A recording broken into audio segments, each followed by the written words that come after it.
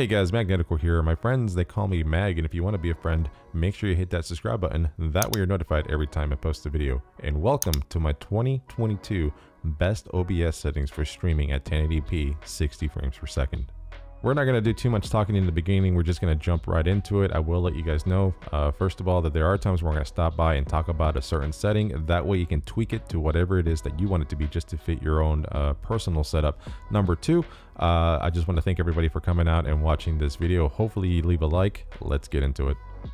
We're going to go ahead and hit the file here, and we're going to go ahead and go to the settings. And this should open up all our options here that we're going to be messing around with. So luckily, in general, we don't really mess around with it a lot unless you want to change your theme. Other than that, leave this one alone. The next one is going to be the stream, and it's going to look for your stream key here. So depending on the service that you're going to be working with, whether it's YouTube, Facebook, Twitter, Twitch, you can go ahead and hit connect account, and basically you just got to type in your name and password, and it'll connect your Twitch account or whatever other streaming service you're trying to connect to. It'll retrieve the stream key. We should be done with this screen here. So once you're done with that, let's head over to the output folder. In the output tab, we're going to go ahead and change the mode from simple to advanced, and we're going to leave the audio track at 1, and we're not going to check anything with the Twitch VOD track here unless we do some audio stuff, which we'll talk about later. In the encoder though, if you guys are using a Ryzen, I definitely recommend this X264 codec, or encoder I should say.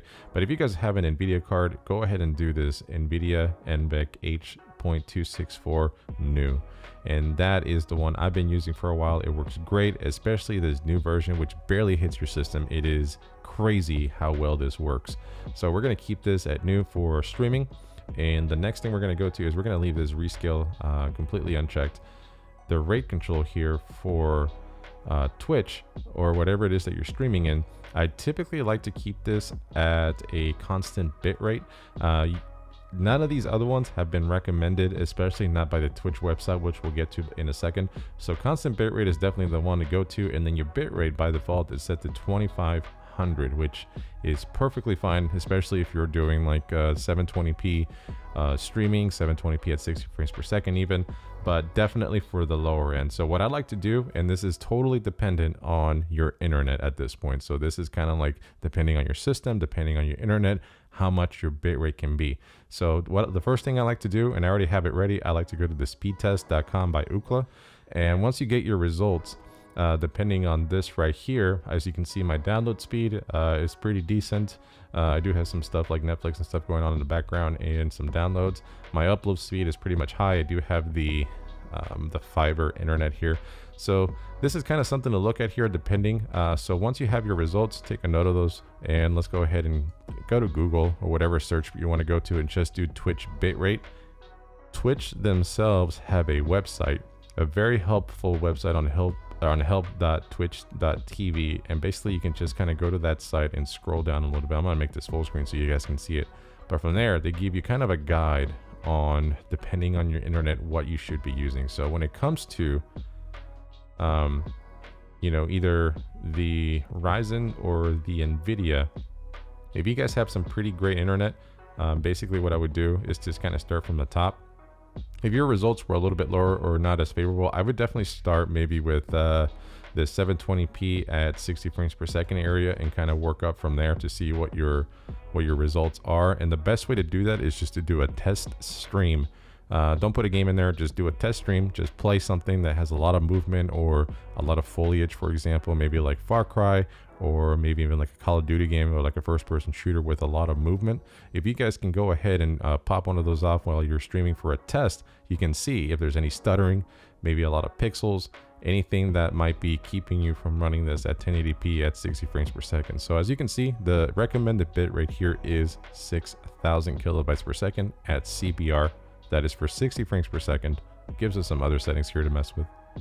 If you are experiencing some stuttering, I would definitely go for a 900p stream, which I've seen a lot of, but definitely I would say a overwhelming amount. It's still 720p at 60 frames per second, and as you can see, the bit rate for this is 4500 kilobytes per second. So that is perfectly fine. I still see it all the time. It is very, very prominent still in Twitch. So again, we can go for the 45 depending on your needs and your internet, but since my internet is pretty decent, I usually go for the 6000 here. Sometimes I'll lower it, but for now we'll just keep it just for the sake of the video. From the settings from the Twitch website, Our key interval is going to be 2. And then our quality here is going to be, just keep it at that. You can go for max quality, but I'll definitely bog down your system a little bit. If it is, and you're seeing a little error at the bottom here that says like encoder overload at the bottom, that means you got to turn down some of these settings. That means your system's not handling it. So you got to worry about your system being able to handle the stream, but you also have to worry about your internet and then Twitch and stuttering. So there's a lot of issues, a lot of things going on at the same time that you kind of have to worry about. And this is why hopefully this will ease up that process, and I can explain it to you in a way that you guys can, you know, understand. Again, this is about the viewer. You want to create a pleasing viewing experience, so make sure, you know, you don't ego choose 60,000 or 6,000 only because, you know, I'm doing it. If you see some stuttering, there's nothing wrong with going with 45. So now that we have these settings here, let me go ahead and set that up. We're going to go ahead and hit apply. We're going to skip the recording. Next thing we're going to go to here is going to be the track. Since we're only doing one track for streaming, as you can see, it's track number 1. We're going to go to track number 1 and just put that at 320 kilobytes per second for some great quality sound there. Apply. And we're going to head over to the audio tab here. I'm going to move this up a little bit here, but we got 48 for the sample rate. And typically I like to keep it at that depending on your system. I'm not going to mess around with any of these other things. Again, if you guys want a setup or a video on audio for setting up your desktop audio, your microphone, and even messing around with some of the equalizers here so you guys can have your, you know, your voice just go over the game and the game doesn't overpower it. Just a great little, you know, tutorial on how to make your voice and audio and maybe even Discord kind of balance each other out. If you guys like that kind of stuff, let me know so I can start working on the video for you guys. Other than that, let's go ahead and move on. The next tab we're going to go to is going to be video, and this is definitely one of the more important ones out there. As you can see, this is base can's resolution, or canvas resolution, I'm sorry. It's going to be at 1080p, and what that means is this whole black area right here, this canvas is going to be at 1080p. So if you were to just input any kind of like video source that's 1080p, let's say a video game, whatever it is that you're trying to record, typically it should by default already cover this whole black area right here. So it's going to look nice, it's going to look pretty, but there's going to be a couple of issues with these settings. One, by default it's set for the output to be 720p. So if you keep this canvas, that means your canvas is going to look great, but when you're outputting to Twitch or YouTube or Facebook, whatever it is you're outputting to, it's going to be in 720p.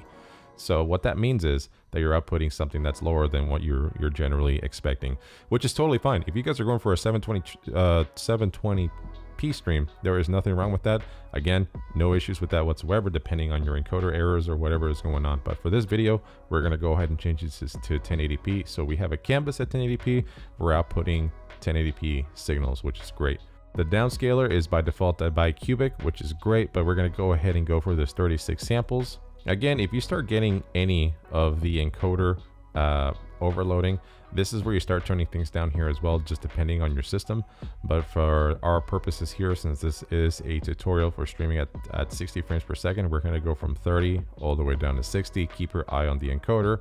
Again, run those streaming tests, and that way you can change and tweak depending on your needs. Let's go ahead and go to the hotkeys. I usually don't mess around with these very often since I use a Stream Deck mainly, but if you guys need a video on this, let me know. Sometimes I use them, not very often, but I'm more than happy to do that for you guys. But the last thing we're going to go to is the advanced tab. And just like my video where I did the best settings for, you know, 1080p 60 frames per second video recording, we are not going to change anything in this area. The renderer should be at Direct3D 11.